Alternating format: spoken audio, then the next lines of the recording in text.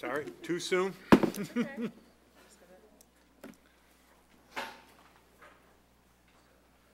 Okay. Call them Committee of the Whole, Monday, June 12th, 2017, meeting to order. My name is Rich Marks. I, along with Alderman Cummings, are the alderman for the 2nd Ward. We have had a request to kind of flip tonight the agenda a little bit, unless anyone objects to it, to flip new business to the beginning, because there are a few people here who do want to talk and have to run out to another meeting. Does anyone have any? I have a motion by Alderman Kilberg, a second. Second by Alderman Swanson. All in favor say aye. Aye. Any opposed? Okay, meeting's flipped. We will start by covering then the new business. And I know, sir, I'm sorry, I didn't get your name. Matt Henry. Name and address when you come forward, please. My name is Matthew Henry. I live at 226 Charles Street in Geneva, Illinois. I've been a Geneva resident for over 20 years. I wanted to bring to the attention to the board a matter that we've talked to both Tara and Mike Bruno about concerning the building of a new house in our neighborhood. Directly across the street, or catty corner to me, was a house that was on about an acre lot. It's now 303 Charles Street. It was previously 301, I believe, Charles Street. It was a one-story ranch house on, again, about an acre lot, was sold off, and this is what they are in the process of building. Eagle Brook, don't take that personally if you're the alderman for that, has come to our neighborhood. My neighborhood is, I'm 2 blocks from the high school. Most of our houses are mid-century modern ranches. We love the neighborhood. There's been a couple of houses that have been built, but when they've been built, the big difference is that they've been built to street grade. And if you take a look at this, and it doesn't quite do the justice, but frankly, from the street right here to where the first floor is, or first story is about 5 feet. This building towers over our street. We called this to the attention of the city. We met with several of them, including our alderman, at a couple of points in front of the structure. We are baffled, as are many of the builders that come by and take a look at this, at how this structure could be even code. I will tell you that 7 years ago, I was replacing the sidewalk in the front of my house when I lived at 709 Maple Lane, just literally pulling out bricks, putting new bricks in. That was stopped by one of your code enforcement people. He had a cease and desist order. He slapped on my door and made me pay a $75 fee, which is incorrect because I wasn't altering anything at all, just replacing brick for brick. And I had to go through that for 75 bucks, and yet this monstrosity has been built in our neighborhood with absolutely nobody taking a look at it and saying this is not right. All we hear is it's to code, it's to code, it's to code. The kicker is since this was built, and our biggest concern has been that we would see water in our basement. Since it's been built, our neighbor directly across the street from us had 3 feet of water in her basement, 2 feet on one corner, 3 feet in the other. She's been there for 17 years, never had a drip of water. It came up through the sewer drain. This gentleman is going to build 2 houses, one here, one here. This is Tom Rogers' house right here. He's building 2 3,600 square foot houses where there used to be about a 2,000 square foot ranch. It can't not cause water problems. We've heard that, well, the sewer system is bad to begin with, there's some issues there, we need to go through and put new sewer drains down. I don't care. If that's the case, this clearly should have never been built. You can see from my house how much higher it is than the street level. You can see, again, from the center of the street how much high it rises. We talked to the builder, and he said, well, what we're allowed to do is build to an equal elevation as the rest of the block. Well, even if that's the case, he's still about a foot higher than the rest of the block. Again, we hear from the city, well, the issue is that he had to build no taller than 35 feet above where the street was. Well, he's well under that. Well, I don't care. Irrespective of that, it's still causing issues within my neighbors' houses, and hopefully, not in mine, but I'm sure that's coming up. So here's what we've got. We've asked, again, our aldermen, and they've been very kind to work on our behalf for it. We've said, what is the issue with the grading? And you know, Mike, I appreciate it, but I still can't sort this out. Geneva modified its ordinance some years ago to help mitigate the problems of tear down and infill development in established neighborhoods. These are stricter than most communities. Building height is measured by establishing a reference point by averaging the elevation at the four corners of the lot. This is different than what the city told me and different than what the builder said, by the way, just as an FYI. Artificially raising the grade means that the building cannot be built as high or tall as it could be if the grade were left unaltered. Everything was found to be in compliance with code. There we go. There will be a final inspection of the grading as well. So the inspection takes place after this monstrosity is built. That's really pretzel logic. Why you would go and inspect this thing post facto and expect them to tear down a $300,000 at cost structure? It's not going to happen. He's going to go ahead and sue the city and sue the lights out. This should have been done long beforehand. The plans for this house indicate the top of the foundation or start of the first floor living space is 756 feet above sea level. The grade at the lot line is 751 feet. The high point in the backyard, which existed when the older ranch house was there, is 754 feet above sea level. The final inspection that will be done on this house after electrical, plumbing, driveway, etc., will be the final grading plan to ensure the grading is actually what is proposed. Again, that's great, but the horse is out of the barn and down the road. And we've got this thing being built, and we've got basements flooding that had not flooded before. This could have been stopped. This should have been stopped. It wasn't stopped. People were more concerned about the maple tree that got taken down in place of this house than they were about this thing being built. And I can tell you, when I called the city and got transferred to 6 different departments today to find out what the ordinance are for grading, guess what? We don't really have any ordinances for grading. Really? No, our ordinances have to do with building height. Well, again, none of that helps the situation. The only ordinance that there is related to grading is related to the driveway. And again, you can see what a huge issue the driveway is going to be. That, again, floods right into the neighbors next to it. And that says the grade of the driveway shall not vary from a minimum of 2% to a maximum of 6% from the top of the curb to the center line of the existing street, unless existing topography of the adjacent ground requires a steeper slope to ensure access. So in other words, it has to fit in these parameters unless it doesn't. Again, it doesn't help out the situation. So what I would say is this, is clearly this is, I think this house is sold. It's done, it's complete. He's gonna build another one in there. He's gonna alter our neighborhood, alter the personality of our neighborhood, walk away with 600 grand in his pocket between the two houses, and this is what we're stuck with. Anyhow, when you look at these ordinances, I ask that in the future that the aldermen be proactive when it's brought up to their attention, not hide behind to code, but really take a look at the codes, look further, explain it more in depth so we can understand it, but also stop so this building like this doesn't continue throughout the neighborhoods of Geneva and alter our town. We don't need Eagle Brook, we don't need Mill Creek, those already exist. We need our neighborhood as it stands right now. That's what we wish to protect. Thanks. Thank you. Any questions for Alderman Bruno? Well, yes, Alderman Burkhart and myself did spend a lot of time out with this property. This is the neighborhood, Ford and Charles. A lot of people would be familiar with the a lot of mid-century ranch homes. Lovely neighborhood. I'm certainly empathetic to maintaining that type of character. But to, you know, the code does allow what was built. I'm absolutely confident of that. And we do have a stricter ordinance for infill development.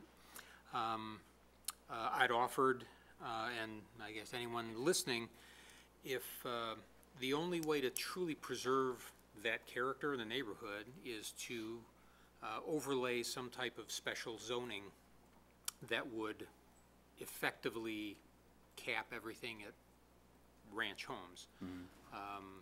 If the neighborhood wanted to do that, I'll be your champion. And that's literally, as I said to you, secondary to the issue of flooding in the basements. Well, let's Flooding in the basements. And I'm not talking about water seeping in through the window wells. I'm talking coming up from the drains in the basement, from the sewer system, because the sewer system is now taxed because of the green monster that's being built. Another one's going to be set up beside it. It can't not alter how that water is drained. I know what you said. We've met with several people from the city, went through the whole thing. Yeah, it's an eyesore. It certainly is. It's too high. It certainly is. The grade is ridiculous. It certainly is. The very first thing we met with the city, our biggest concern, and I said this to one of the city people, I said it to Rich, I said, who do we see and who do we sue when our basements flood? He said, you contact the city. I said, this could have been changed long before it would come to that. That's where we are. And again, every builder that goes by, I tell you, George Havlicek can't sneeze without the city asking what type of Kleenex he used. And yet this thing has been able to be built in our neighborhood with not one person going by, and Mike, I'm not taking it on you, please, but not without one person going by saying, you know what, this is just not right. The only thing we heard about is they took down that big, huge maple, which I love. I got 2 huge ones in my lot, but never once did they sit there and say, this thing is being built way too high. And that's what should have been done from the very beginning. And if not, then it's like, scream, hold on, let's get these ordinances together, because clearly there's a loophole that this builder, who doesn't even live in Geneva, lives in Algonquin, is altering this neighborhood and altering this town, walking away with 600 grand in his pocket, and literally leaving us with this in flooded basements. That is what we're dealing with, and we expect the city government to at least support us, not just say it's to code. Well, which is why we did develop the infill ordinances, which overlay much of the old neighborhoods. Again, we are stricter now if. But when the driveway enforcement says 2 to 6% unless it doesn't, I mean, that doesn't help out. Whoever wrote these codes clearly omitted that portion of it. So here's what I'm asking moving forward, okay? Where we are. Let's get this thing buttoned up. Let's not allow this to get to, I don't want to be Wheaton. I don't want to be Glen Ellen. I don't want to be Naperville. Kevin, the brand is Geneva. It's none of those. So let's work on getting these codes. So this sort of stuff, they can't build 5 feet above street level anymore. They can't get away with it. You can't flood your neighbor's basement. You can't come in from out of town, build the structure, get out of town with all the money in your pocket and leave it for everybody else to deal with. It's not fair. It's not fair to you. It's certainly not fair to us residents, especially if the residents have to go through the process of suing the city to get it rectified. And then we have to go and spend all this money for the sewers. So anyhow, that's all I have to say. And I appreciate you guys moving me ahead so I can at least talk to it. Yes? Alderman Cummings was first. Mm-hmm. So my first question was going to be, but it sounds like you Microphone, please. ideas on this. My first question was going to be specifically, what would you like to see changed in the ordinances? I like to see, yeah, this grading, again, if you take a look at it, the grade in itself, there's clearly a loophole in the fact that it doesn't even get addressed anywhere in our ordinances. Again, if you stand in the street in the corner, it is 5 feet, Don. It is this tall from the street to where that stoop is. And what you can't see here is this is a whole, this right here is new dirt that he just filled, and this is the existing driveway. This alone is about 1.5 feet of new fill that he's in the process of bringing down to the street level. None of that is in any ordinances, anywhere. There's nothing. The only thing that we thought is, hey, maybe because this driveway is at such a grade, that might be where it is. And then I read that one where, well, 2 to 6% less, we can't do it. The way I have a house that's up high. It's at least, but it's a naturally occurring higher area. Right. So of course, we have to have a steeper driveway. But I understand, I think, what you're saying is to grade something artificially and then build on that. Which is what he did. There ought to be an issue. He built it up. And the gentleman, I'll tell you, the gentleman that dug the foundation, we went over and talked to him, he was digging it, and he said off the cuff, they got water issues. They got drain issues. All right, great. Well, I'm sure the city will handle it and take care of it. No. The other question I have is when a builder comes in and proposes something go in on a lot, do we, the city, not only approve the plans, but do we look at I don't know, about the diameter of the sanitary sewer pipes and the storm sewer pipes and say, we can't handle it right now. Yes, you own the property. Yes, it's zoned residential. yes, we understand you want to build, no, you can't do it right now because you're gonna flood everyone in the periphery? Is there anything that stops a builder when we're absolutely aware that we have physical defects in handling the increased volume of water? I'm pretty sure George Havlicek had to build on or add on to the sewers because he had to dig those streets up. This gentleman hasn't done any of that. I don't know the Yeah. answer. We're gonna have 7,200 square foot of houses between those two houses here. And again, that can't not alter the way that the water runoff takes over. It can't. So, anyhow, Alderman Ruby? Well, you kind of already answered this. I was wondering if you know why the builder created this grade, and it sounds like he did it because he knew he was trying to avoid water problems. well, if you talk to him, he'll tell you nothing. Again, Okay. it's Windward Builder, it's out of Algonquin. I'm just talking about, we went over off the cuff and talked to the gentleman who was digging the foundation at Sure. the time. And that's what he said to us. Okay, So, again, and I do know that the gentleman that owned the house before did have some water issues in his basement. He okay, did. Now, the house wasn't particularly well kept up. You know, there was issues with it, but nonetheless, they knew that there was a problem with the drainage on the lot. okay. And then my next question with the drainage issues, is it rainwater or sewage or It both? was rainwater. It was rainwater. Okay. So, and it's not sewage at all. So it's Okay. clearly what has occurred is that the rainwater part of the sewer system So the was storm taxed. sewers. Yes. Now, Okay. Mike came back and said that was the 5th largest rain we've had on history. Now, I remember that rain back in 1996 that got 17 inches of rain in, what was it, 45 minutes? And I remember 3 years ago when we got the same thing within 7 hours. And we got a little bit of water in our basement. We had not until that time. So I've seen plenty of this just happening where we had successive rain over the course of 3 days. Irrespective of whether or not there was a 5th largest rainfall on record, nonetheless, the person across the street, you know, who is a wonderful neighbor, is a single mom trying to keep her house out of foreclosure with 2 kids in school, she had 2 feet of water in her basement. That's the last thing she needed, is to deal with 2 feet of water in her basement and nothing but, well, it's the code. I've been here for 17 years, never an issue with water. Well, it's the code. So clearly, that wouldn't have flooded if the sewer system hadn't been maxed. Anybody else before I call on Alderman Bruno? Alderman McGowan? Hi, Matt. I'm just wondering if anyone from Public Works was called to maybe check the sewer lines leading from the neighbor's house that you mentioned, who experienced all that flooding. And you know, I'm not the expert on what, you know, rainwater runoff, but how do you know for sure that this new home, I know you're guessing, and it's obviously an educated guess, but how do you know for sure that there wasn't a problem with the homeowner's sump, you know, not She doesn't have working a sump. properly? She's never had a sump. She's never had Or- water in her basement. Or maybe, you know, there could be some other reason. I don't think we should, like, you know, you can't, without doing like a, you know. Jeannie, you can. The Yeah. house right across the street, 2 feet of water from mine. The one right across the street here, directly across from it, they just moved in. They had water. They had a plumber come out because they had water coming through. So it wasn't the just washing one machine. person's No, home? no, Okay, it I wasn't. wasn't- Sorry. I wasn't It was sure. also Sarah Okay, Scootop, yeah. who lives right across the street, and then the young couple that lives directly across from the Rogers, they also had water in the basement. Again, new people, they hadn't been there before. Tom says, well, we've had some water in the past. I can't really tell you right now. I'm far enough away from it. Tom's biggest concern, and I will talk for him because I've talked to him at length about this, is that they put another structure this same size on that lot, then Tom's gonna have water in his basement. So can someone maybe, David, I know you're here this evening, explain why, you know, this new construction is causing all this flooding? Is it simply because of the grade, the increase of the grade of the? That's, again, I'm not, we've had a couple of gentlemen come by, as well as a couple of builders go by and take a look at it. It has to do with the grade and the footprint.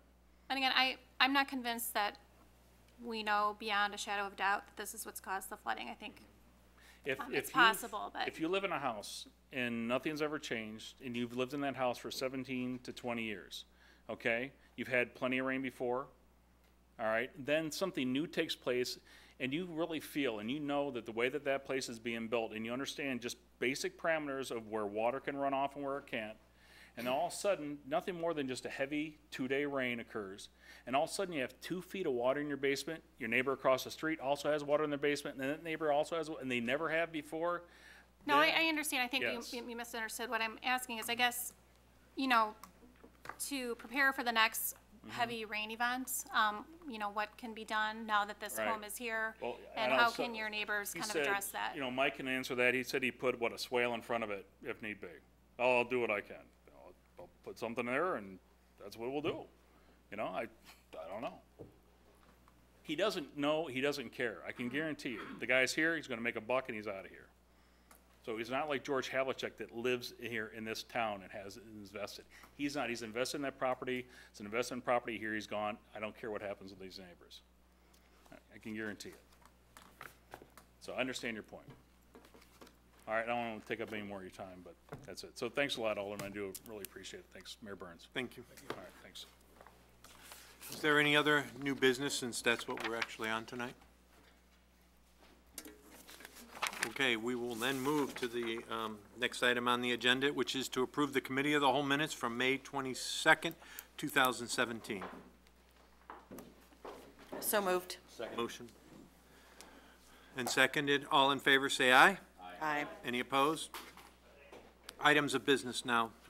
Item 3A, consider approval of special event application for Geneva Public Library Ice Cream Social on July 12th, 2017. So moved. Alderman Burkhart makes the motion. Second. Alderman Cummings makes the second. Any questions, comments? Hearing none, seeing none. All in favor, say aye. Aye. Any opposed? Item 3B, consider approval of special event application for Festival of the Vine, September 8th through 10th, 2017. So moved.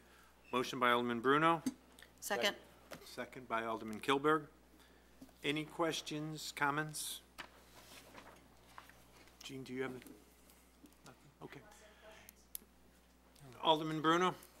Gene, I know we've got a long agenda, I'll be quick, but Gene, is there any substantive difference in the layout or how it's placed in the Will be community? exactly the same this year. We came up with a new plan 2 years ago. It's worked well. The police department's happy, the fire department's happy, we're happy. Then I'm happy. We would like the spot to be a little bigger, but we can't seem to find more land there, so No, we have to buy we'll live houses with to what do we that. have. Thank you. He's gonna get us in trouble. Any other comments, questions? Hearing none, seeing none, all in favor say aye. Aye. Any opposed? Motion passes unanimously. Item 3C, consider approval of Resolution 2017-63, authorizing a transfer of funds in the amount of $40,000 from Geneva Cultural Arts Commission to Geneva Foundation for the Arts. So moved. Motion by Alderman Cummings, second by Alderman Maladra. Any comments or questions? I know Alderman Vitang is here. I've, Alderman Cummings. 100% of the funds that are being moved over are funds raised through charity, right? We're not moving taxpayer dollars into a C3, right? That is correct. That is correct. Thank you, that was it. They were raised from sponsorship. If you're gonna start, you gotta come up to the mic, so sorry, but that's the rules. You're okay with a yes. Once you went beyond that, Go bad. you come forward. Tim Vitang, 112 Ridge Lane. I'm Chair of the Geneva Cultural Arts Commission. Yes, the money that's being transferred was raised through fundraisers, Eat Your Art Out, and then funds from sponsorship and so on of our various events. There are no tax dollars being used.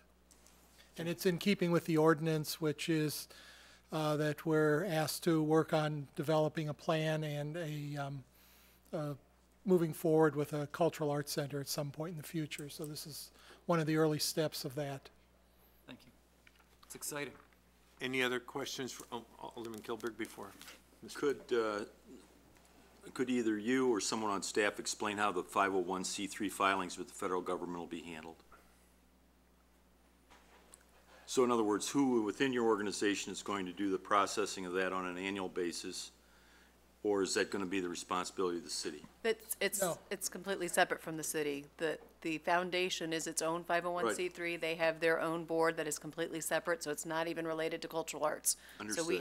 have no, Okay, I'm just wondering though, as far as that piece of it, because with organizations, what happens is the federal government takes 501c3 filings very seriously. Yes. And if there's a lapse or if they're not filed, there can be substantial fines that can be levied.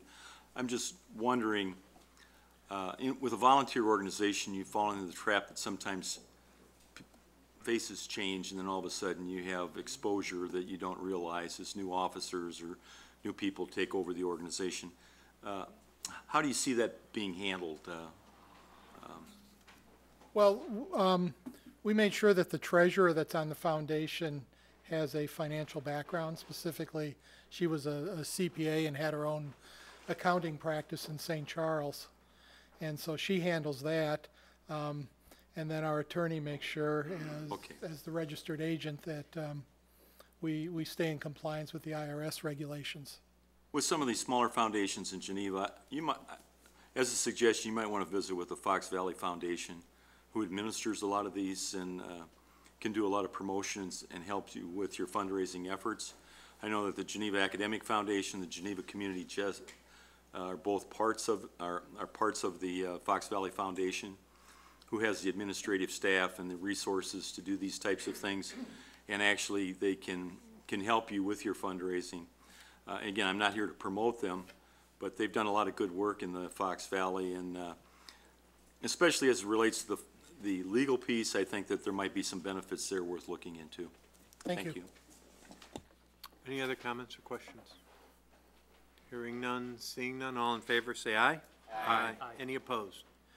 Unanimous again.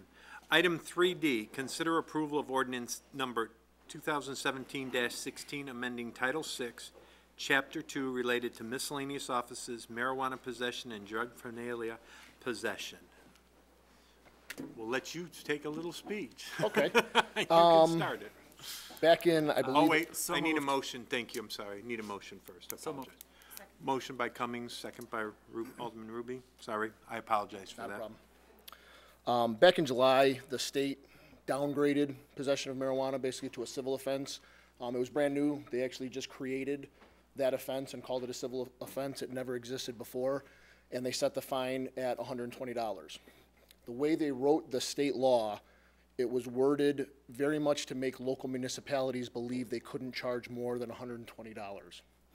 Unbeknownst to us at the time, that wasn't the case, and local municipalities were fighting that. They needed an exemption written into the law in order for them to back it.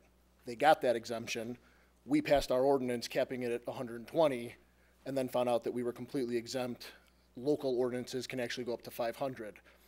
So in a little bit of an oddity, a lot of times when you charge somebody, the state law is the harshest charge that has the most teeth to it. You have to go to court, you can get supervision, it stays on your record, all that type of things.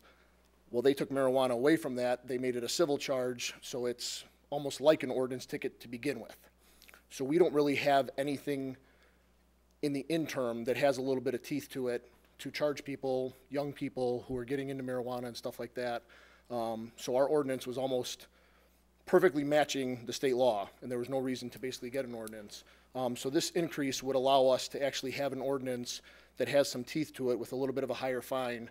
Another thing we found out is there's a lot of banter right now as to whether or not you could even tell a parent that their 16-year-old was stopped by a police officer, found to be in possession of marijuana and drug paraphernalia, and received this civil violation.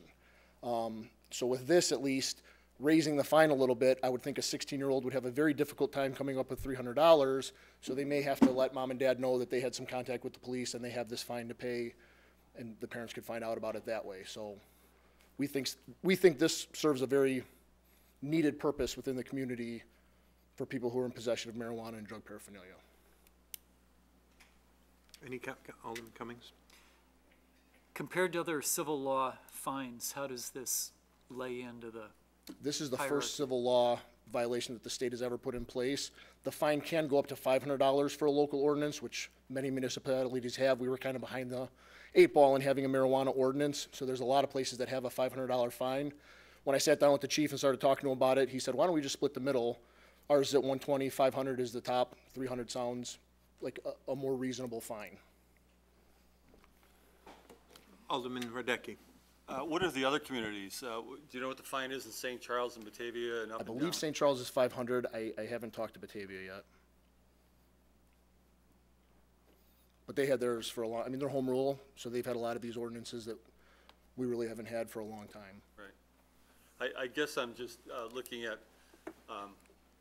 putting something other than, hey, split, 120 is not enough, 500, I'm looking for some science or some more math behind why 300 is the best number, other than it's somewhere in the middle. And I do appreciate what you guys are doing. I get the logic behind it, but, I'm not so sure if 500 isn't the correct number for the fine.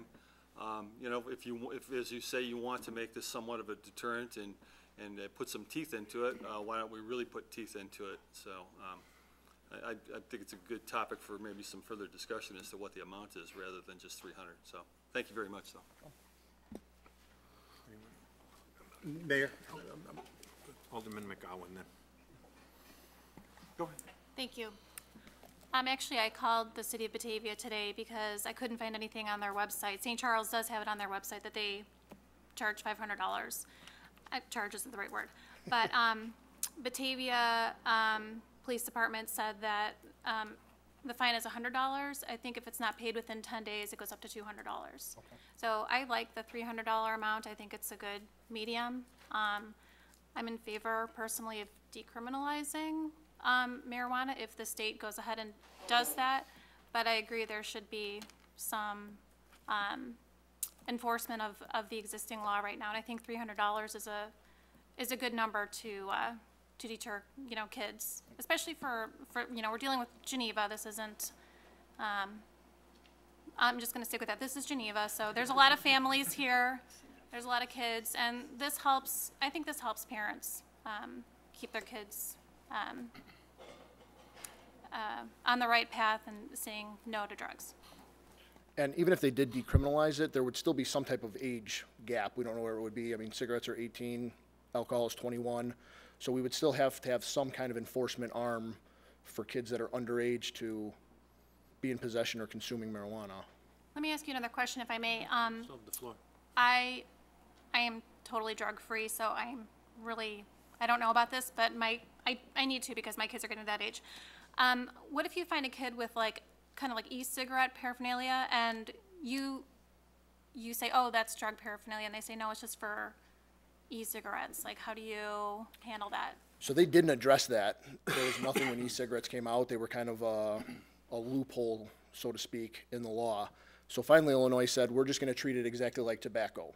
So anything that's e-cigarette or anything like that, that you can prove that the substance in there is tobacco-based, it would fall under the cigarette laws. Now, they do have the capsules, which are interchangeable, that can have the marijuana, particles in it and stuff like that, that they can smoke very easily. So that would fall based on, the level of THC and all that in there under the marijuana laws then. So you have to do some type of testing. We have a little drug kit that we can actually test it when we get back to the police department, take a little piece of it, throw it in this little kit, and it'll tell us whether or not there's the properties of marijuana in it. Well, Mayor, I believe you had. Commander, quick question. If a minor is caught with cigarettes, what is that O-ticket fine? $75. $75. If a minor is caught with alcohol, that O-ticket fine's $250. $250, correct. This council enhanced only about 2 years ago, I believe. Correct. And it gets sent to the state and their license gets suspended, so it will be just as if they were driving. Correct. Third, with respect to a bust of marijuana and/or drug paraphernalia, is it not true that a police officer, if this goes to court, is required to then go to court as well? So those additional costs are also absorbed by the police department, which heretofore have not been covered by the fine that we're levying. And it's actually a possession charge, so all we have to walk into court and prove is that we found it on them. So oftentimes, attorneys just wait for us to show up and say, the officer's here, they're gonna say that you had it, you're gonna be found guilty. So they plea out right in front of us, and we turn around and walk out. It's about a 15-minute court appearance. But you still have to pay for the officer's time. You have to get paid for your court time. And if it's not their work shift, it's 3 hours. minimum 3 hours, is it? Correct.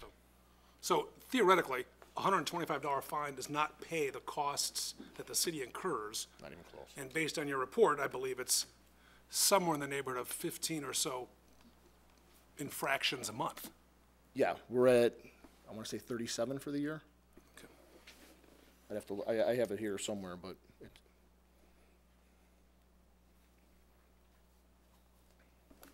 Okay.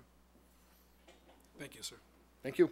Any other, Alderman Radecki again? Well, to the mayor's point, and I did pick up on that when I read it in the packet, that we weren't even covering our, I mean, again, to the point of the amount of the fine, if we are looking to at least break even on this and perhaps use it as a deterrent, you know, I still think that it's valid, and I'd like to hear from any other aldermen if they have any opinion. I mean, it's not a make or break thing, but, you know, here we sit, this is the time to probably consider it, whether 500 is the right number, 400, but, you know, it seems to me that, you know, 120 certainly wasn't. If 300 gets us closer to covering our time into it, then I think that, you know, it is worth considering looking at an increased fine, because that is available to us. You know, we've increased a lot of other fines lately. We've increased a lot of other application fees. We've increased our, an item coming up here about tickets, you know, what we've done. So, you know, this is an opportunity for us. It's on the rise. There's 37, you know, ordinance violations have been issued so far, and my guess is it's going to be in the hundreds and hundreds. So, you know, if we really do believe this is a deterrent, then perhaps now would be the time to consider perhaps a stiffer fine rather than 300, given that this is probably only going to continue to take up more and more of our time. So, you know, I'm not looking to be overly punitive, but I'm looking to be what I think might be reasonable, and I don't know that $300 is reasonable. And being a parent of multiple children, it would be okay with me if the fine was 500 early on, you know, that they would have to come to me, that it would have some bite, it would have a little bit something more to it than, you know, I think some of our ordinance violations, you know, kids, you know, they pay it off, they walk off, and there's nothing to it. So anyway, I still think it's, I think we need to give some consideration if we're here sitting right now to give an increase with the fine. We've increased a lot of other things for a lot of other reasons too. So, thank you. Alderman Cummings? What percentage of the O tickets that are written end up fighting it in court? I'd be giving you a wild guess. I really would. I mean, If it's 100%, then $300 doesn't cover the costs. If it's 10%, $300 covers the cost. well, and if we're gonna get into, That's the thing. sure, if So, we're gonna get into that's- discussion of, Well, this is more in response to the, you know, let's go to 500, before knowing who goes to court and what our costs are. Sure. Not what our costs would be if it went to court, but what they are from past history. 300 sounds fine to me. it would go beyond just the court costs, just so you know. I mean, it takes 2 officers. Anytime that we have the suspicion of somebody being intoxicated, it's mandatory that 2 officers are present on the scene at the site of the arrest to deal with that situation. Then there's also the processing, getting the ticket written, getting the person home if they are under the influence, because they obviously can't drive, so we're waiting for transportation or bringing them home. Then there's a whole nother process that goes on at the police department of filling out paperwork and document everything and stuff like that. So, I mean, I would say each one of these is about a 2-hour process just in time to get these charged in the first place. And court costs would be separate to that.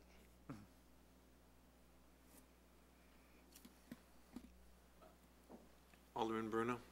Thank you. Based on your description and some emails that have been going around, it does, I have the sense that $300 probably is pretty close to cost recovery for the city. My guess is we could revisit this, but by the time we revisit this, it may be legalized anyway. So I'm happy with $300. Alderman Kilburg? Sure.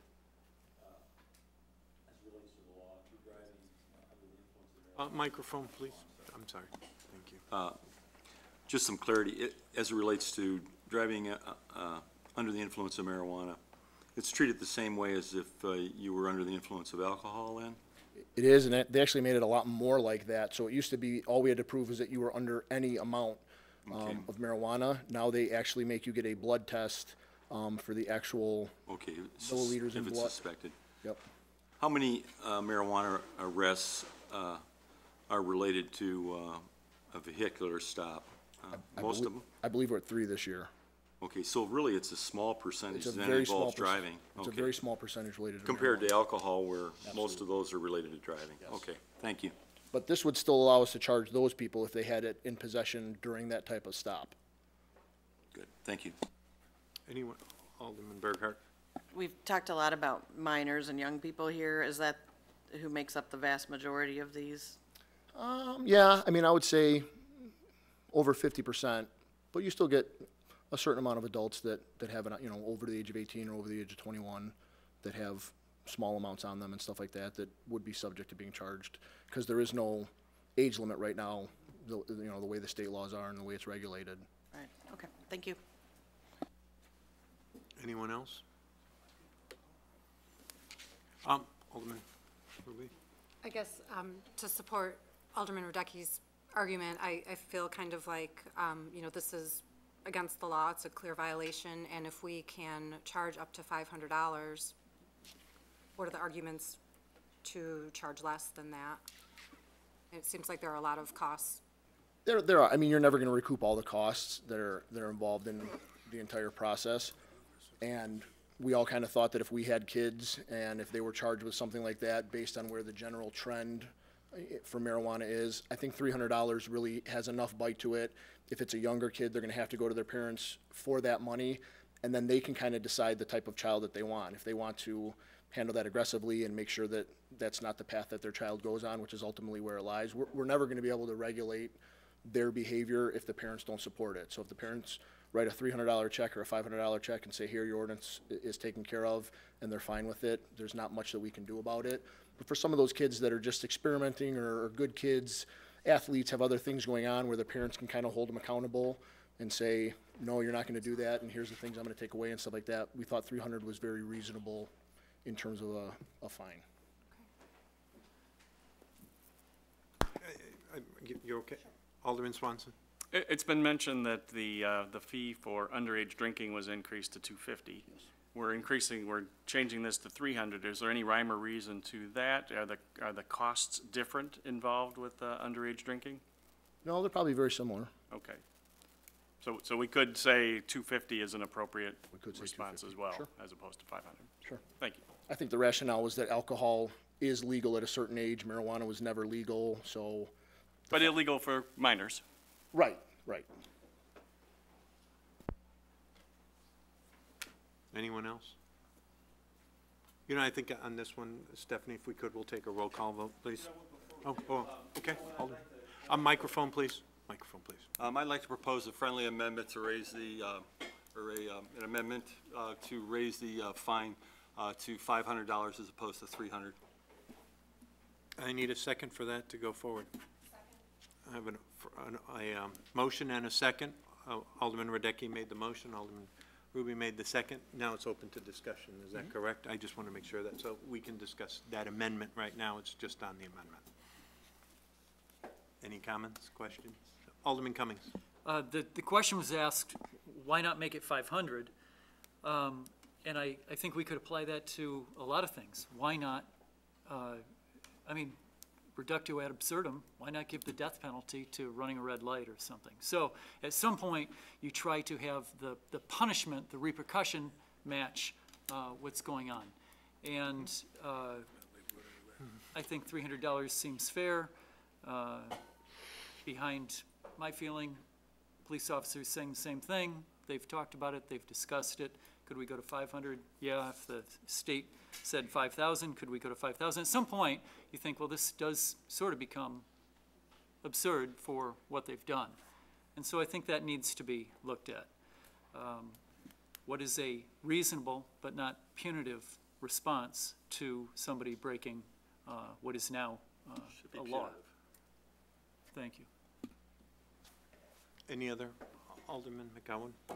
Thank you. We're on the motion now only, okay. I just want to make sure, we're on the motion to raise it to $500, the amendment. The amendment for $500. Okay, if I get off track, just stop me. No, it's okay, I just want to make, because we do go, no. Because Illinois is one of the states that's becoming more accepting of marijuana use. I think it wouldn't follow along with that for us to, you know, change this to the 500 to the maximum. And also, I do think it would make sense to have the alcohol and the marijuana fine be the same amount. Does the police department ever discuss that or have? Yeah, I would disagree with that. Okay, can you kind of explain why? So the alcohol fine was if somebody over the age of 21 is in possession of alcohol, it's completely legal. So it's considered a status offense. So if I were to have a 18-year-old who is drinking and bring them down to the police station, I can't lock them up in a local municipal jail or anything like that. They're put in a separate room. They're watched just viewing. You know, they can't be locked in the room or, you know, secured to any structure or anything like that. They're not in that type of arrest mode. They're under arrest, but their type of custody is different. Marijuana is illegal across the board. So this is more illegal per se. It's not legal for anybody to possess it. So this is kind of a step up. It's also, alcohol doesn't really have a gateway drug connotation to it, where marijuana, there are studies that show that it's kind of a gateway drug to other things and stuff like that. So in our eyes, the way we enforce it and how we look at things, it's a little bit of a step up than just a 18, 17, 16-year-old having a beer. Okay, well, thank you for clarifying that. I wasn't sure if it would make sense to have the fines the same, but I understand. I see the reasoning on both sides. Yeah. I mean, I obviously have a very biased view of it. Right. You know. No, I think you have a good perspective from obviously what you do for a living, but,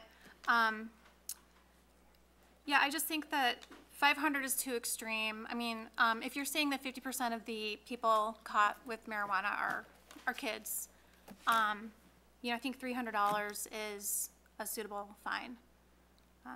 That's just how I feel. Anyone else with any comment?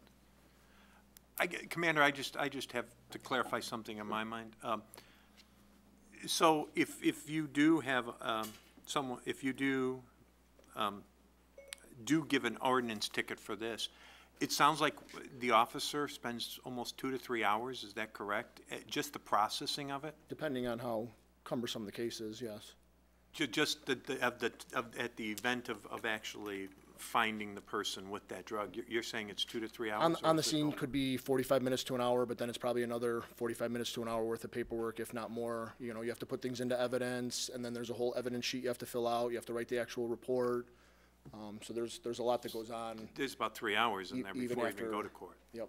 So I am then questioning if we're recovering our costs at 300. If you've got 3 hours, you've got 2 officers at the scene. Just on the scene. Yes. Just on the scene, then you have another one processing the paperwork. That's correct. And probably having to deal with a parent or an adult, which is probably another couple of hours. Yes. I'm wondering if we're recovering our costs at that point. That's just my comment. So, Alderman Maladra, I'm sorry, I thought everybody was done, that's why. No, sir, I just had a question. Okay. Just came to mind now. Is it difficult to identify a number of offenses? It's like we could go $300 for a first offense, $500 for every offense thereafter. That's above my knowledge of how ordinances work. I'm not sure if we just check if we can legally do that. Okay. Never mind. Oh, that's a fair question. I'm not going to knock any questions. So, any other, Alderman Ruby? Just clarification, Mayor Burns, you pointed out if the officer has to appear in court and it's on a day they're not working, it's a minimum of 3 hours that officer is being paid just to show up in court? Is that? Correct. Pursuant to the collective bargaining agreement, if it is not on their regular work schedule, they are guaranteed 3 hours minimum. Sure. Okay, so I think that's another. So for your highest paid police argument officer, for- that's roughly $150. Okay. And also, Yeah. if St. Charles is charging the 500, somebody is potentially, saving $200, depending on where they are when they get caught, so I would be in favor of, the Tri-Cities all being the same amount. Sure. Alderman Swanton, I believe. My opinion on this is that we're anticipating that the laws are going to change on this matter, I haven't heard anything. Well, I think the trend the appears trend that way. seems to be that way, it seems like we're overkilling the monster to raise the fee as high as we can, and then a couple years or who knows when, we're going to eliminate it if and when it is legalized. And I assume at that point, we would change the law to be underage or below whatever the. Right, we would probably just add an age to the existing ordinance, So whatever the state came up with for the age. With that in mind, I think the 300 is a reasonable compromise as opposed to going to the maximum. Thank you. Any other comments, questions? Stephanie, if we could go to a roll call vote for this. So this is on the amendment. On the amendment to raise the fine from 300 to 500. Correct. Bruno? Nay. Tara? Nay. Cummings? Nay. Ruby? Aye. Kilberg? Maladra? Nay. Marks? Aye. McGowan? Nay. Radecki? Aye. Swanson? Nay. Motion fails. Motion fails, 3 to 7 7. to 3, right? Okay.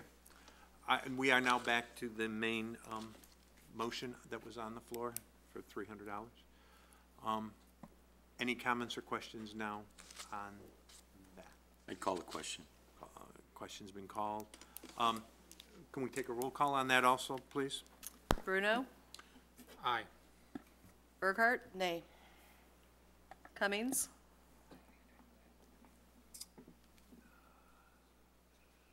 Nay. Ruby?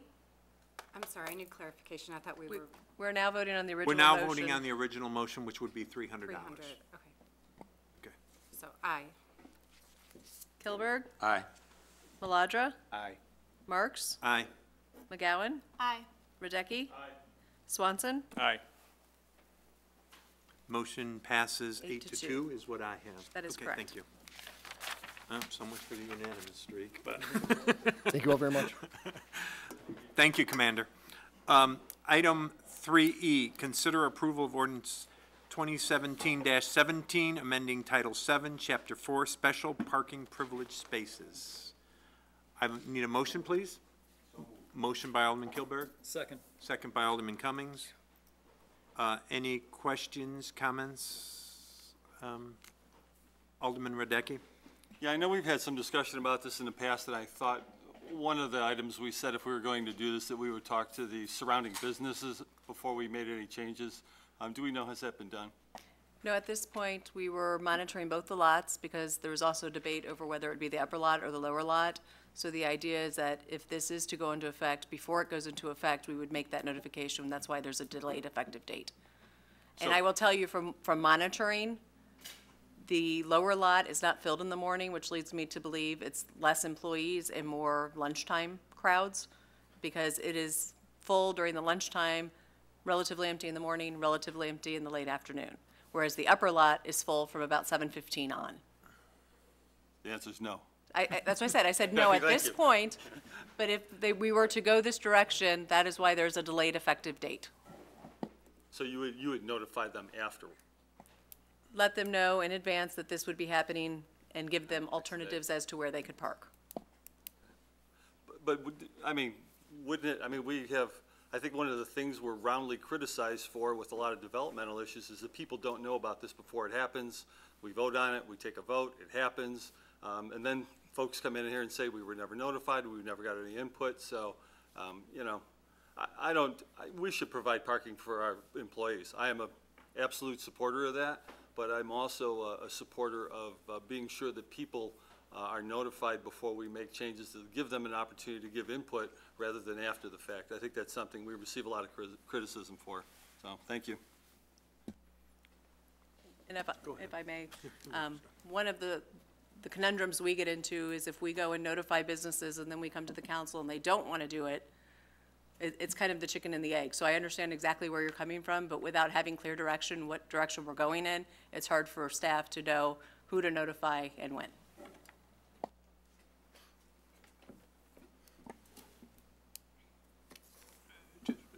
Alderman Maladra. But in this case, you know it's one of the two lots, right? The upper lot and the lower. No, I didn't know whether council would agree to any of that. We were directed that we could look into the issue and then bring it back to the council.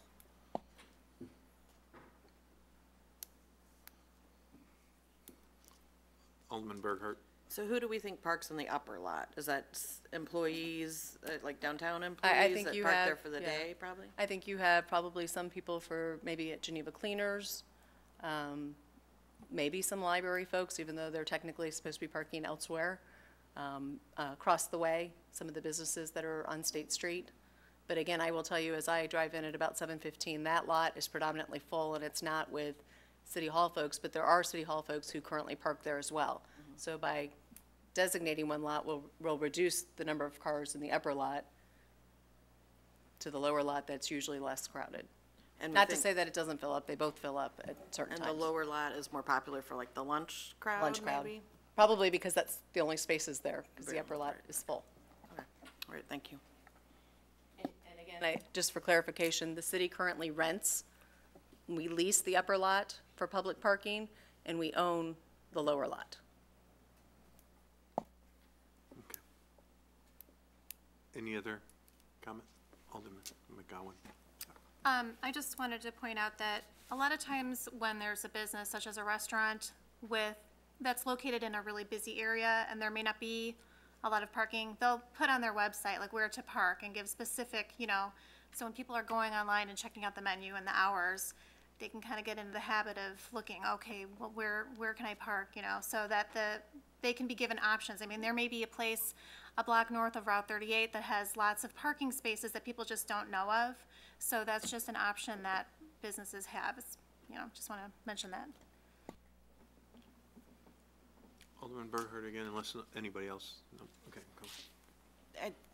I want to agree with Alderman Radecki. I guess I'd like to see this delayed by a week or two so that we could notify the businesses in the area to let them know what lots we're talking about, and if they want to come and have their say, then we can listen, and we'll have probably a tougher decision to make then, but I would like to involve them in the process, or at least let them know that this is under debate. So I am also in supportive of city employees having parking. I just, we've waited this long, maybe another week or two might be worth it to do it the right way. So, thanks. So, do we? I guess, is that an amendment, or I'm not sure? Table? Hmm? I move the table is for, provide the staff with sufficient time to alert the businesses within the immediate surrounding area of potential change and to gather feedback. We need a date certain. I need a date certain, yes, thank you, Stephanie. Let's table until today is the 12th, 19th. Next, we need this at the committee of the whole meeting, so this would be the 26. 26th. To bring it back on the 26th. if That's the not staff has discussion. sufficient time to gather, Okay. sufficient feedback. Thank you. I need a second on that. Second by Alderman Cummings. That is not an item to be discussed, so Stephanie, if we could just have a roll call on that, Sure. please. Bruno? Aye. Burkhart? Aye. Cummings? Aye. Ruby? Aye. Kilberg? Aye. Maladra? Aye. Marks? Aye. McGowan? Aye. Radecki? Swanson? Aye. That is unanimous. So we will move that to the agenda on Thank you. June 26th. Stephanie, if you could please make a note of that for your. Thank you. Thank you. Item 3F, consider approval of ordinance number 2017-18, amending Title 7, Chapter 3, parking fines, and I think that's what the commander was standing for. He thought that last one was going to go quicker. I did, but that's all right. Hello, everyone. Me first? Okay. I guess I do need a motion, I'm sorry. I need a motion for this. Motion by Cummings, second by Swanson. Go ahead. So this is an attempt for government to be more responsive and flexible to something that just doesn't work. I came before the council last June with an update to a years-old parking fine structure, and it had dates that, unbeknownst to me, didn't work for the software that we had at the time, and we kind of put a Band-Aid on that and got a little bit of a fix going for that. It capped out towards the maximum that a lot of other communities, maybe one other community had, but we were consistent on the low end. And then I got phone call after phone call after phone call, that we had raised it whatever percentage, and the fine was too high, and how am I gonna pay for this, and things of that nature. So it was wildly unpopular for people that they were getting a $150 fine for parking when they could go speed and endanger somebody on the roadway, and it was the same cost. So I spoke with some of the record specialists, and they said, yes, this is very cumbersome. It doesn't work with our software system. The dates are too close. The way that they're spaced, we can't get notification out. We can't get letters out. And before people even know it, within a month, it's $100. In 45 days, it's $150. So I kind of went back to the drawing board, got a lot more people involved, and tried to put together a structure that works a little bit more on both ends. The dates are a little bit longer for our record specialists to be able to process the tickets that are coming in, get notification out to people, things of that nature. And I took away that last top tier that made it $150 at the top. It would cap out at $100. And this is just for the prohibited or improper parking. It didn't touch on the overtime parking. And if I just make one clarification, when we talk software, we're not talking about the New World software that was implemented with the city in 2012. We're talking about the ticketing software. Yes, so we have a completely separate parking ticket software that was DOS-based. Back when Windows came to fruition, the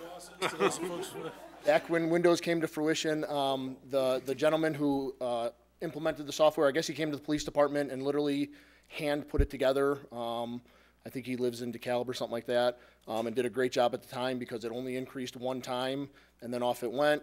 It worked with the system that we had for notifying people by sending out the letters and everything like that, and everything was good to go. That system is very, very outdated and didn't allow for any sort of a tier system. Luckily, he is still alive. He's still in the software business. He was able to get a patch together, and he was able to get us the different tiers that we need, but it doesn't notify and it doesn't talk with the system that writes the letters in a timely manner. So a lot of that has to and will need to be done by hand. So the additional days for them to increase would really help our staff out a lot. Alderman Bruno? If I could speak to that piece of software, I know that's come up before, and it causes some other problems, one of which is, this is already out in the public, so I'll say it again, everything's just reset January 1st. You know, so if your third offense disappears, I would like to have an effort to replace that software, or if we can incorporate it into some type of. That would be a capital need, and You have to take that talk up about next during year. the budget. Thank you, Stephanie. Any other comments, questions?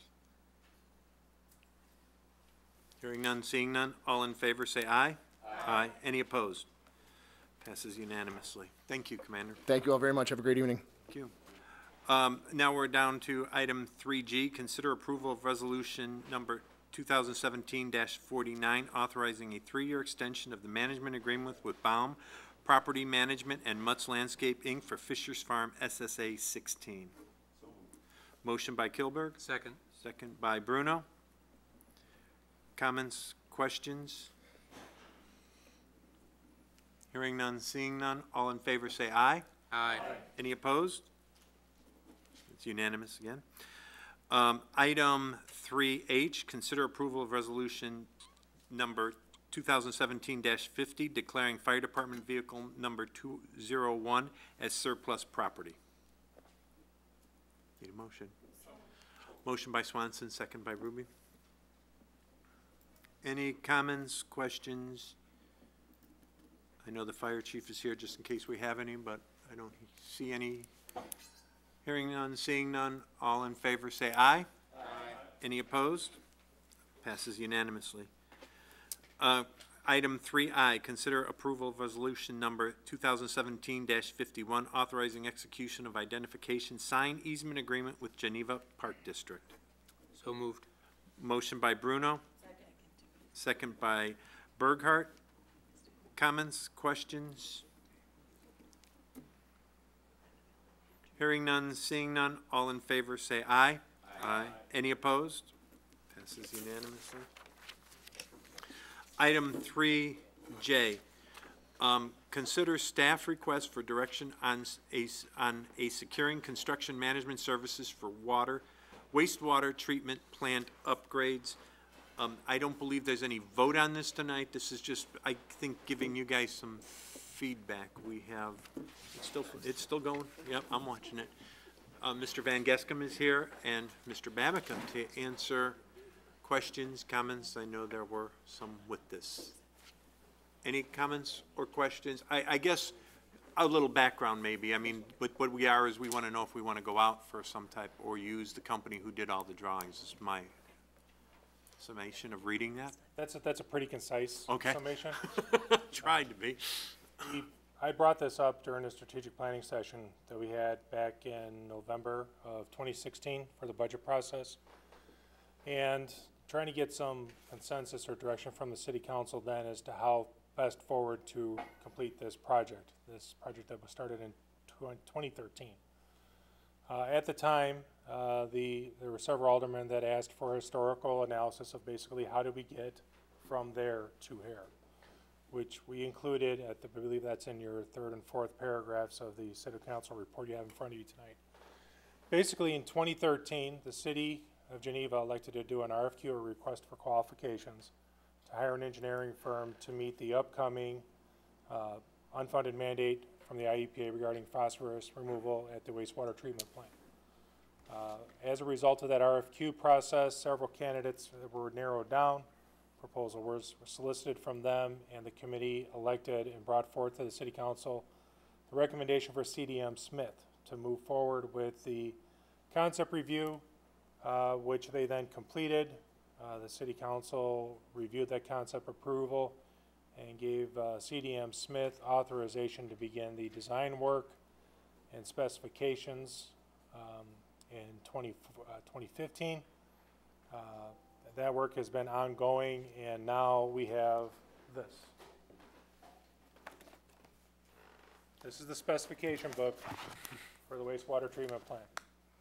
This is what over 1,000 hours of staff time and several $100,000 worth of engineering gets the citizens of Geneva. Nothing has been built yet. Has been other than taking out a loan with the IEPA and securing a significant amount of staff time. This is what you end up with. The plans alone are over 50 pages, full-size drawings, 1,000 pages of specifications. 100? 120. He counted them. I asked him to count them. So that's what Bob did this afternoon. So here we are. Before, with the approval of the IEPA loan last Monday, we are now getting into the process of putting this project out to bid. It's going to be out to bid for 6 to 8 weeks, thereabouts. So we have some time now to make a decision as how we're going to handle the Phase 3 construction engineering. This project is slated for 562 days. That translates into roughly 18 months of work that will be ongoing while the wastewater treatment plant is fully functioning and remaining compliant with all IEPA standards. So this is going to be one of the most intense projects that the city council or that the city has ever undertaken. While the water treatment plant, was more expensive, the city had the advantage of having the other water treatment plants online. So we didn't have to do the balancing act of the new construction, the demolition, the rehabilitation of the existing structures, as well as dealing with the ongoing treatment requirements as mandated by the IEPA. And rather than bringing forth a recommendation to continue the process with CDM Smith, basically myself and Bob wanted to take this opportunity with you all to get a comfort level before we move on to ensure that whatever measures we do implement and whatever road we go down for the Phase 3 engineering, that we're moving forward without any hiccups and last minute delays and anything that can potentially delay the project. Alderman Kilberg? My experience is I think CDM Smith has done the city certainly an acceptable job to this point in the process, and certainly deserves a lot of consideration for the construction management services piece.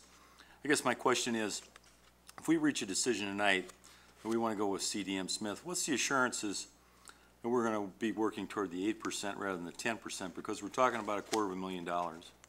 In other words, the thing is, if they know, I guess, if we essentially reduce the field to just one company, and we don't have a final figure on what that percentage is going to be, we're talking about $250,000 here. How do we prevent this from being 10% rather than 8%? Myself, Bob, and Dan Dobnik, the wastewater treatment plant manager. Excuse me, 8% rather than 10%. Is that what I said? That's tracking with you. Okay. You were tracking with me. We have been, for lack of a better word, beating CDM Smith over the head for the last 6 months, even doing the phase 2 design. Okay. Questioning how they're spending their staff time, what they're reviewing their time, having our staff, whenever possible or practical, do the grunt work for them to keep those costs down. And right now, we're on track of bringing the phase 2 under budget and under their time limit. And their contract, that whoever ends up with this contract, be it CDM Smith or someone else, is basically on a not to exceed amount contract with a blanket amount of hours dedicated for staff time.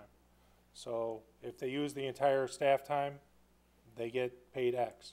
If they don't, because we've been able to do those tasks or we've been able to work around spending those hours, the contract comes in under. And at that point in time, basically, I would very confident in both mine and staff's as well as the city administrator's track record of making sure that all our contractors really come in. I don't want to trip on something here with the next item coming up, but for the most part, coming in on time and on budget every time. I understand that, and I'm not questioning your competency and that you're going to negotiate in the city's best interest. I'm just saying, though, if you're a single bidder, it does put you in somewhat of a favorable position if you know coming into this process that that the council is already more or less giving you the directive that we want to go with them. I mean, I think it makes it more difficult for you to negotiate. But again, you know, we have a 12-month history with them, right? More than that, 2003.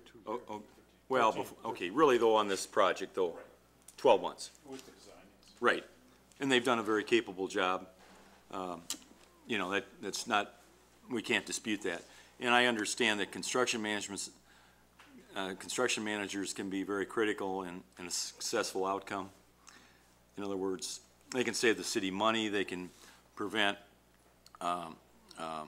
change orders and a lot of things that can cost the city maybe even a lot more than $250,000. So I'm just saying, I mean, I'm prepared to go ahead with this. I just want to put you in the most favorable position as it relates to negotiating this, because $12 million, 2% of $12 million is real money. Yes, it is. So, good luck. That's my position. One of the other significant advantages of maintaining that continuum through the process is also there's a clear line of accountability. There were some concerns expressed during strategic planning as, will this process work? Has the process been tested out? We found similar wastewater treatment plants there in the Boston area that use the same process, that we are going to be sending. The city is not. CDM Smith is going to be paying some of our wastewater treatment plant staff pending city administrator approval to conduct a site visit. But with the same engineers that have done the process studies and the design studies and the permit reviews and the design plans, doing the construction engineering, there's a clear line for the city and a certain percentage of safety for the city that if there are issues with the design or with the process, it's a one-stop shop. We know exactly who's to be held accountable for that issue, which we're desperately trying to avoid. Alderman Bruno. Yeah, I'd like to recap, I think, the two most compelling points in some communications we exchanged earlier today. The continuity of having the same engineer removes one pretty substantial vulnerability.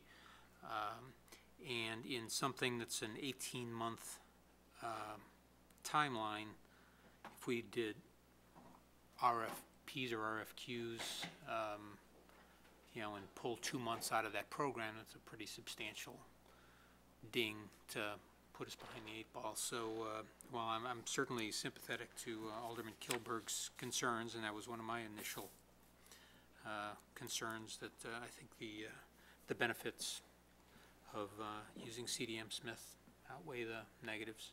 Thank you. Alderman Swanson. Thank you, Chairman. What I heard you say is that if we were to choose CDM or a different engineering firm, we would still structure the contract the same way, be it an hours-based. It would be based on a certain number of hours to perform the functions. Is that correct? That is correct, sir. So there would be potentially not a great dollar impact of shopping this or doing something differently, which makes CDM a better alternative in my mind. So, would that be a correct assumption? Yes, it would. Okay. If someone else came in with substantially fewer hours, I think staff would question how much of a presence they're going to have on the job site. This project's going to be under construction for 18 months straight, regardless of the weather conditions. It's also going to be going on while the Union Pacific is doing their third rail project, which they'll be using the same access road at the wastewater treatment plant for about 4 months while the UP builds a retaining wall. There's going to be a significant amount of dancing and scheduling with this project. Thank you. Rich, one last comment. There's probably at least a half a dozen projects very similar to what Geneva's undertaking here that's in process in northern Illinois here, probably a lot more than that. And I'm just saying, we have a history here with an engineering firm with the capabilities to provide construction management that's a known thing. If we solicit bids, are we going to be attracting the most capable? Because I'm sure that a lot of these companies' schedules are probably filling up, and that if you don't have a job now, what's left are probably some of the inferior types of construction management companies that could possibly perform these services for the city. Is that a reasonable assumption, possibly? Well, I wouldn't want to make any disparaging comments about. No, I'm not asking you to, but I'm just saying it's going to limit the field, and the people that don't have work currently in a very high demand market right now may not provide the type of work that Geneva would prefer in the end. I think that would be a common sense argument and a logical argument to make. Okay, thank you. That's all I wanted to say. Any other? I'm probably going to ask 2 questions that aren't probably, you might not know the answer to, but I'm going to. If we go with the same company, will they probably be using the same staff? Is that a reasonable assumption to make, or so that they're really familiar with the plans? The project manager and the project designer will remain the same. Good. Okay. But we will be moving to a different segment of the population from conceptual to. But we'll still have some continuity there. Absolutely. Is my question. Okay. Yeah, the main project manager will remain, Fine. and the design people are still available. They'll be probably looking at quite a few of the shop drawings and those types of things. So. And then one other question, might be a little off, but since I'm chair, I can answer this. Do these companies ever do design build, tie in with these engineering firms, like projects like this ever tie into construction companies that stop some of that finger pointing? Because that always happens in any type of a construction project, or is that new to this type of municipal work? Actually, it's not. Okay. During our research, we found that with the help of Superintendent Wright, drag him into this conversation, that when the Geneva generating facility was built, that was done as a design build. Okay. And that was the first time such a project was ever undertaken by the city of Geneva. Okay. So it does happen with these kind of projects. Okay. So is that usually, I guess for the future I'm asking, is that usually better? I'm getting off topic, so it's a yes or no, or does it no? I think if if I was, I don't want to throw Dan you under know the what? bus, Oh, but if I might have approached this in that manner back in 2013 when it was first started. So the consensus, just unless someone else has anything else to say, I'm getting the consensus that we're just happy with them negotiating an agreement now with the current engineering firm. Is anybody opposed to that, I guess, Mayor, if I can ask it that way? I mean, if someone is opposed, I would say speak up now, because when the contract comes, it's gonna be too late to speak up. They've made that clear to us that this is the dance and it's the final dance, so, we're just gonna be approving something. Go ahead, Dean. A microphone, please, for this. When do you think this could be finalized? By the end of the month? It could be as early as the end of the month, if not the first cow in July. Okay, thank you. I'm, Mayor, unless I'm wrong, I'm telling you guys, I've got, full consensus to go ahead, is what I'm hearing tonight. Mayor, do you agree with that? So, go to it, guys. Thank you, sir. If that's what you need, is that all you need for this topic? For that, yes. Okay. The rest of the Thank you. agenda is pretty much mine, so. Okay, just. Item 3K, which is consider approval of resolution number 2017-53, authorizing execution of contract with Pulte Construction, Inc. in the amount not to exceed $2,763,031.25 for 2017 street improvement program. I need a motion, please. So moved. Motion by Bruno, second. Second by Alderman Ruby.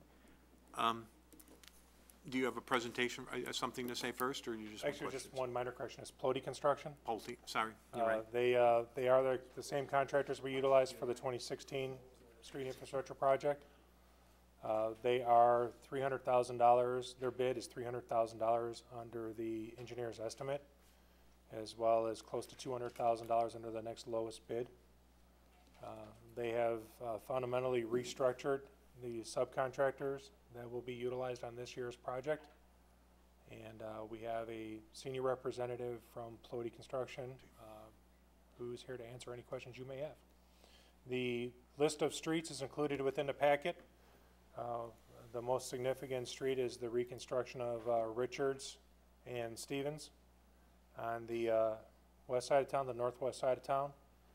That is a direct result of removing and replacing a 4-inch water main that runs underneath Richards with a modern 8-inch water main, which will greatly increase the fire flows and hopefully allow Chief Antonori to sleep better at night. And we're also, I'm going to drag everybody in tonight.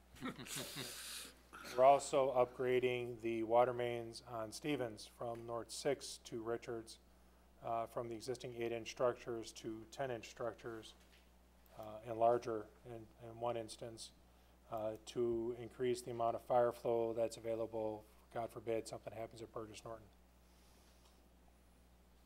Then we have numerous resurfacing projects scattered throughout town. We have a sidewalk reconstruction project over on Jefferson on the east side of town from 25 headed north, as well as a patching program on Illinois Route 38, which is a combination of routine patches that are too big for my street division staff to conduct with the equipment we have, as well as some significantly larger patches as a result of various water main breaks and valve failures and suffered by the water utility over the last 6 months. Okay. Alderman Malader, I know you, microphone please, but you had your hand up. So I have to say I was surprised to see the selection of this contractor, or this firm, given the issues we had on River Lane.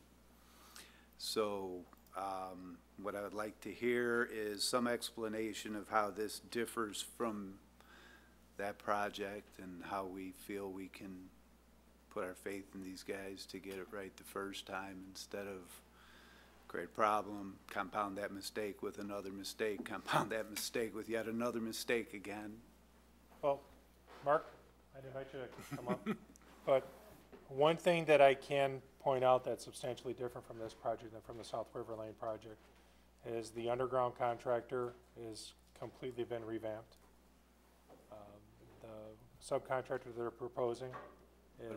What about the landscaping contractor. Well, the I mean, It landscaping- seems like every one of them was an issue. Well, I don't want to throw the landscaping subcontractor under the bus, because they were given a raw deal. They were given what? They were in the sense that the underground subcontractor was substantially delayed in getting their work done. And when you're doing it as an aggressive project as South River was, and South River was a headache from day one, because you had extremely limited access throughout the neighborhood. You had an extremely high bedrock table. There were portions of that roadway where the bedrock was less than 18 inches below ground. We had 1937 construction, so when we had to replace the water services and the sanitary services, we had to bring those up to modern plumbing code standards, which means a 10-foot horizontal separation as opposed to the 18-inch horizontal separation that they had. And the underground subcontractor struggled, for lack of a better word, to get their work done. And every day that slipped, the project was delayed to the point where the landscaping subcontractor, who was scheduled to be in and out on Halloween, finished up about 2 weeks ago. And we were banging the drum to get them motivated, and every contract that I've ever had on a road contract has liquidated damages within it. And last year was the first year I've ever actually pulled the trigger on liquidated damages, to the extent of over $40,000 of liquidated damages. And what liquidated damages basically means is that we withhold payment permanently from the general contractor, which means Plody took the hit. The gentleman behind us took the hit for that work. Now, whatever arrangement they came up with their subcontractors is between them and them. But that was the only time in my career, over 26 years, that we've ever invoked a liquidated damages clause because of project delays. Okay, so here's my deal. When this was all taking place, it was always Plody's issue or the subcontractor's issue, but to the residents, it's Geneva's issue. I understand that. So for this next project, the same thing's gonna apply again. It's gonna be Geneva's issue again. This time, if we have issues, I'm not gonna look at you or your subcontractors. I'll look at you and say, you're bagging these guys. And you're good with that. the recourse we have again is liquidated damages. And liquidated damages is great, but the hit to our reputation is there and it's lasting. So great, we get liquidated damages, but we still go down as the organization that couldn't do the project right. Well, We have a I guess I reputation risk in respectfully this. disagree with that assessment. Because the infrastructure that we replaced under South River was from 1937. Okay. That's the same year my father was born. Yeah, I understand all of that. When you have to, basically, what we did on South River is the city spent over $1.5 million modernizing 2,400 feet of roadway. That's an incredible reinvestment by the city into that neighborhood. And we were very blunt with those residents that this was going to be an extremely painful project. We had weekly releases to the residents. Unfortunately, I can tell you unequivocally that a lot of those residents didn't read those releases, because I would get calls on a Friday saying, well, nobody told me what was going to happen this week, and I would literally read them the release that was taped to their front door on Tuesday. We had special alerts set up through our communications director to alert those residents with those information. We did everything humanly possible to keep that information flow out to the residents. And yeah, I know you took a beating. You survived. I did. And I have scars. Thank you. I have scars from South River. I still get calls from one or two of those residents on a weekly basis about restoration work. And there is a reason why I insisted that someone from Plody to be here tonight to give the assurances of Plody Construction to the City Council that what happened on South River is not going to happen again, because when we read those low bid announcements, I was genuinely shocked. Part of me did not even expect that Plody was going to come back into town after what happened last year, and they are, and I think they're making a statement by coming back into Geneva, you know, as a recommitment to the citizens of Geneva that what happened last year, they are going to do whatever needs to be done to keep that from happening again. And this is, for lack of a better word, their chance. This is, I'm putting my head out on the chopping block here too, and I understand I'm asking the city council to take a leap of faith here by saying that my recommendation, my professional recommendation to the city council is that Plody is making a recommitment to the citizens of Geneva and that they are going to do everything humanly possible to make sure that what happened last year does not happen again. Now, Mark, I don't want to be putting words in your mouth, so anytime you want to come up to the microphone, feel free. How do you top that? First, last name and your position with the company, please. Mark Bear, I'm the Senior Project Manager for Plody. Thank you. I wasn't involved in last year's project, but I understand the complexity of it with the rock cut and the sewer contractor was late. We've restaffed our subcontractor supply this year, and we're using Glenbrook. We have a pre-con scheduled for, I believe, June 29th. We'll start earlier. If we talk about the problems with landscaping, that snowballed from them being behind by a month and then fighting the job on top of that. So that's not in our schedule and our plan. I live 10 minutes away from Geneva, so I'm close. We'll have somebody on staff here to make sure things get done correctly. But that being said, I think we have a history of getting, I've been up on 90 and 390 the last 5 years working for Plody, or 4 years for Plody. So I'm not afraid to walk into a job like this and take it over. It's not a problem. All right. Thanks. Questions? Any other questions? Alderman Bruno? Thank you, Mr. Chair. Director Babica, the aspect that we were basically sitting on top of bedrock in River Lane, was that the fundamental thing that pushed everything out so far? Or is it a major? It was a known issue when the project was specified and it was called out in the construction plans.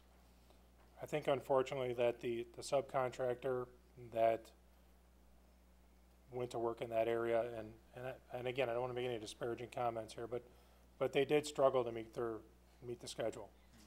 And with their delay of themselves, the original schedule called for them starting work at the end of July. They didn't start work until the end of August. That fundamentally really pushed that timetable and threw it out the window. Ironically enough, when we were setting up this project, staff identified the major heartache for the South River project as being the Harrington, is how we can ensure that the Harrington is going to have access, because they're fully booked for their weekends a year in advance. So we spend a lot of time and effort making sure that the Harrington would have access for their customers, their deliveries, their refuse trucks, as well as all the commercial entities and business entities and the police department to their parking lot. And that went off without a hitch.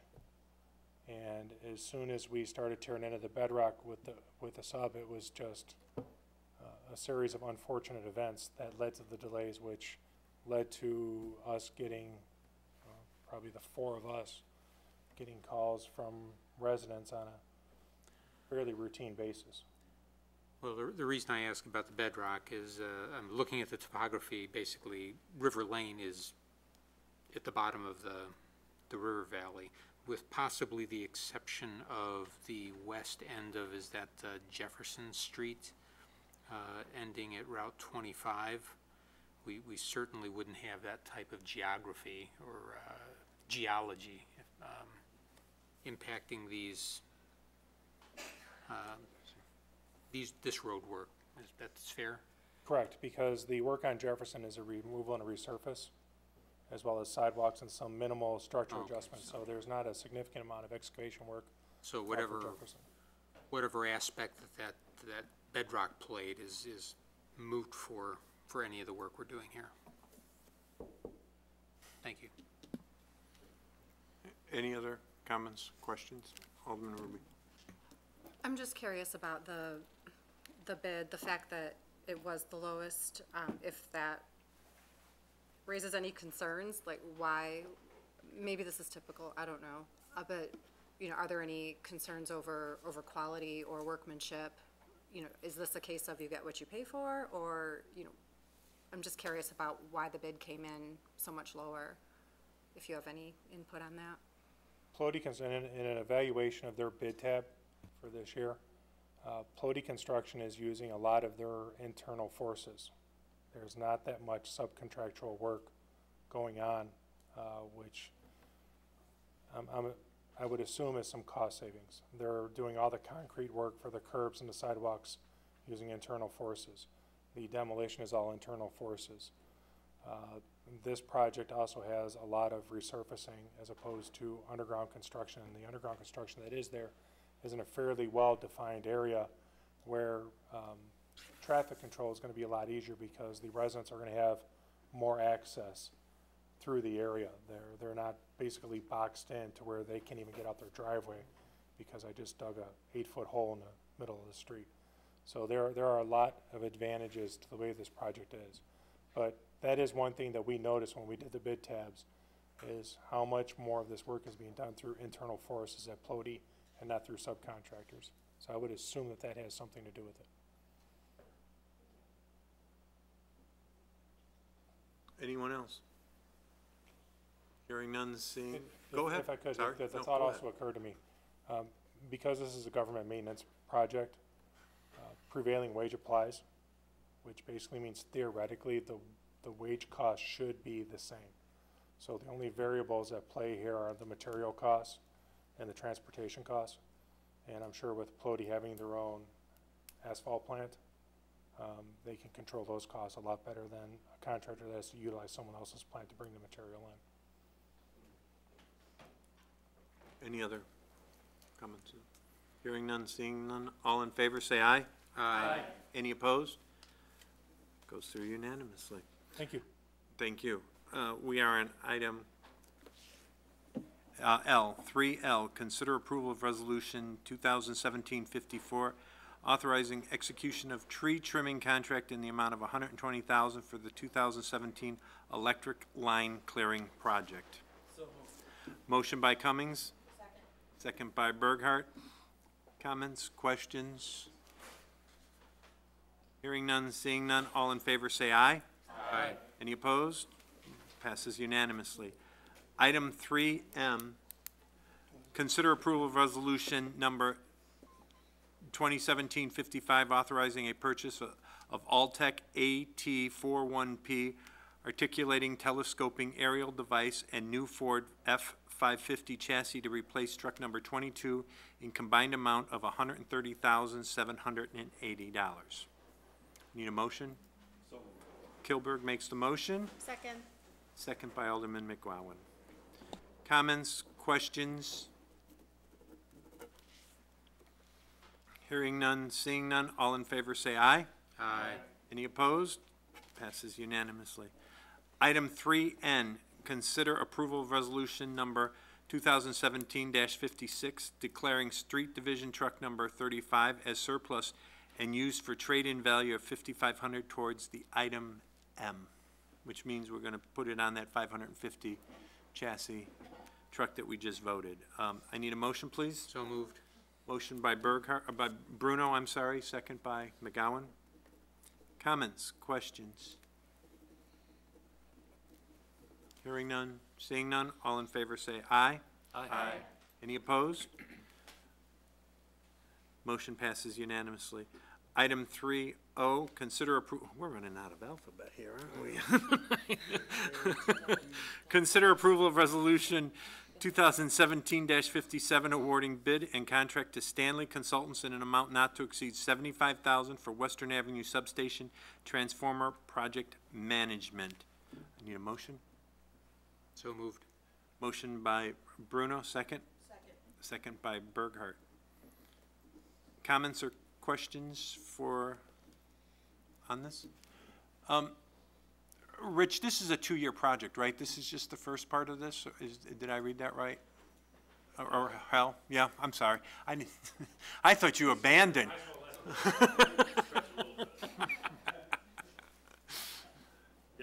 It's a 2-year project. The delivery on a transformer right now is about 9 months. So the idea this year is to design the project. We have some oil containment issues. The pad may not be as big as it needs to be. Get a specification written for the transformer, go out to bid and award that. Typically when you get drawings for the transformer, that's a 10% payment. We've got enough money in the budget to do that, we believe, and then construct it, place it the following year. So do labor contracts next year. Okay. Any other questions? Comments? Hearing none, seeing none. All in favor say aye. Aye. Any opposed? Passes unanimously. Item 3P, consider approval of resolution number 2017-58 awarding bid and contract for annual purchase of cable. I need a motion. Alderman Swanson, sorry. A second? Second. Alderman Ruby. Any questions, comments? Hearing none, seeing none. All in favor say aye. Aye. Any opposed? Motion is passed unanimously. Item 3Q, consider approval of resolution number 2017-59, awarding bid for contract for annual purchase of transformers and switchgears. Motion by Kilberg, second by Ruby. Any comments or questions? Hearing none, seeing none. All in favor say aye. Aye. Any opposed? Motion passes unanimously. Item 3R, consider approval of resolution number 2017-60, awarding bid and contract to Wesco in the amount of $60,706.13 for 2017 cable replacement project. Motion by Burghardt. Second. Second by Bruno. Any comments, questions, concerns? Hearing none, seeing none. All in favor say aye. Aye. Any opposed? Motion passes unanimously. Item 3S, consider approval of resolution number 2017-61, amending the existing utility easement for Commonwealth Edison at the South First Street Overflow Commuter Parking Lot. I need a motion by Burghardt. Second by Swanson. Comments, questions? Hearing none, seeing none. Oh, I'm sorry, I missed that, sorry. Alderman McGowan, I apologize. You know, I'm just wondering if someone can kind of clarify this project, sort of like, see what it is in like kind of plain English? Yep. But now Rich is coming back up for that one. You don't want to touch that? No, this doesn't involve hail, this is ComEd, his counterparts. It sounds like electrical. Competition. Well, yeah, okay.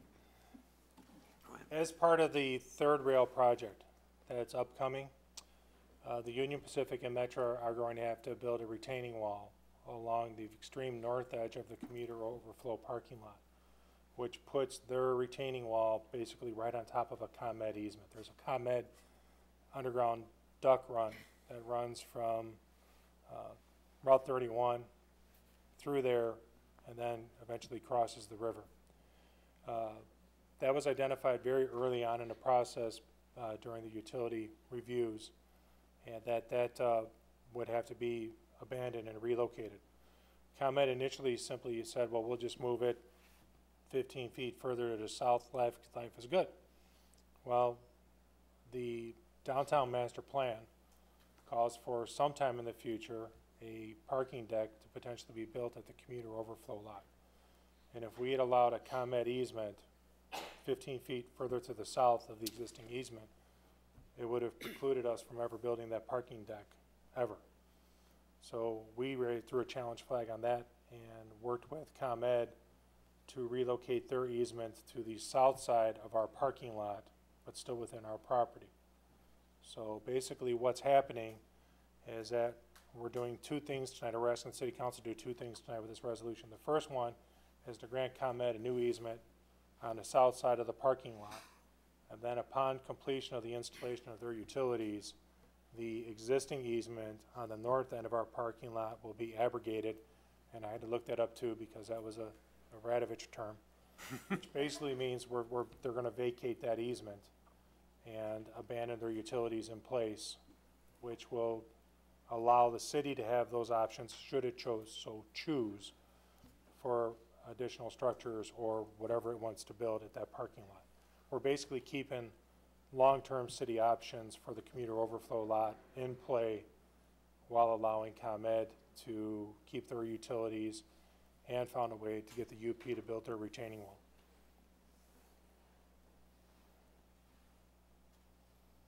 And you still have the floor.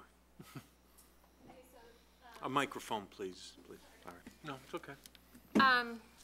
So this plan is just, it's coming directly from the city. Like, this is our plan. This isn't the railroad or the utility kind of saying, hey, this is what we would like. I just want to know, do you understand the question? I do. ComEd designed this with review by city staff as well as the UP staff to ensure that we were reducing or eliminating all the conflicts as much as possible and practical. And then it had full legal review by ComEd's legal department as well as the city attorney to make sure that the I's were dotted and T's were crossed. But we have been intimately involved, myself in the engineering section, as well as the electric utility, Jennifer Hilkeman, with finding this route that ensure that the long-term interests of the city are being met, the short-term interests of the UP are being met, as well as ComEd is being adequately protected for its future, so they don't have to keep moving their utilities around.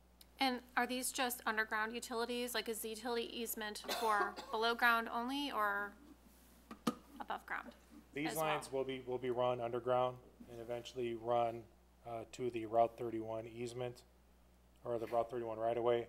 Then they'll continue down Route 31 to roughly the traffic signal at 3rd and Route 31, cross underneath Route 31 through an underground bore to about 100 feet north of South 3rd Street, but well south of the railroad tracks, and then cross back under South 3rd Street heading west and running along the underneath the existing and future parking lot for the commuter lots. So are you completely happy with this? Is your department completely happy with this plan? Yes, it works. Yes, we had some rather lengthy arguments and discussions with ComEd about trying to encourage them to not open cut South 3rd Street during the middle of summer and potentially, during Swedish Days or Festival of the Vine or Concours d'Elegance, and they agreed that that was a bad plan. So from my point of view, it couldn't go any better than this. We're not disrupting the traffic on South 3rd Street. We're not disrupting the businesses on South 3rd Street. We're not disrupting the shopping traffic on South 3rd Street. And we're not losing the commuter overflow parking lot, which is a revenue generator for the city at the same time. Okay, thank you. Alderman Bruno. Thank you, Mr. Chair. Where this is being moved, when I was driving around, there's already electric utilities overhead in this area. Is it the same place that these underground utilities are going to be going, or run parallel? Yes and no. There are city utilities that run through there, overhead utilities. There's ComEd utilities that run through there. There still will be overhead lines between 3rd Street and Route 31 along the south side of the railroad tracks, but the new utilities that are being installed will be put in underground. Okay, so the overhead lines that are between the river and 31, oh no, yeah, those will be underground, or what's overhead now will stay overhead? If I remember the map right. The transmission lines will be underground. ComEd will be completely away from the south side of the railroad tracks. Everything will be moved south to the commuter overflow lot, and those lines will be underground. There are AT&T and Comcast lines, but I believe they're on the north side of the train tracks. So we should have a relatively clean aerial view with the exception of the retaining wall from the commuter lot, from the wood line to the railroad tracks. There will be, like, it's the second time I hit that tonight, there will be overhead lines from Route 31 to 3rd Street, because those are both ComEd lines as well as our lines that are feeding, our lines are feeding the commercial entities, and I believe there are some ComEd feeder circuits in there for the trains, their stuff. Okay, thank you. Any other comments or questions? He's not throwing the challenge flag, so I No, think- he hasn't. I was watching. He was nodding his head the whole time, so, and it wasn't for sleep. It was in agreement. Any other comments or questions?